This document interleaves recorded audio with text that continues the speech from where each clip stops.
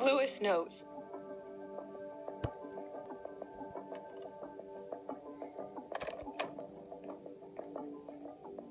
Louis.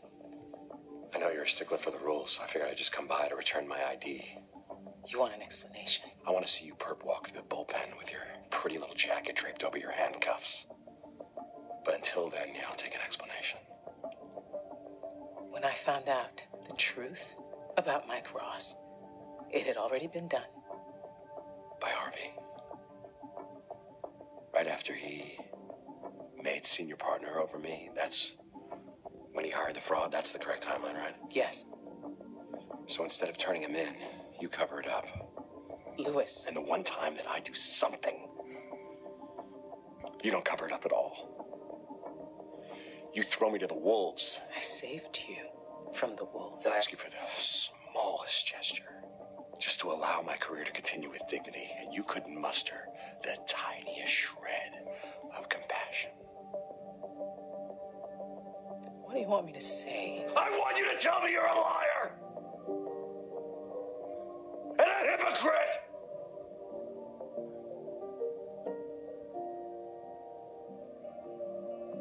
I want you to say you're sorry.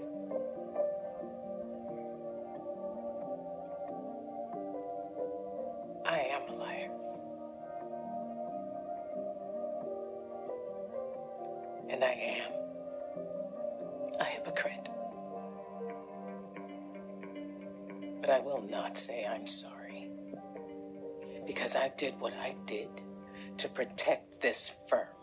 Well, it looks like the captain's about to go down with her ship. Bullshit. You want something? Oh, I told you. I want to see you in handcuffs? If that were true, the police would be here instead of you.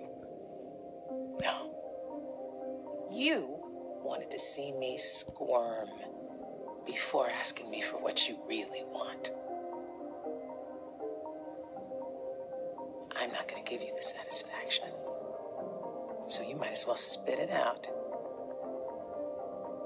You asked me what I wanted once before, and I told you, and then you told me that I couldn't have it.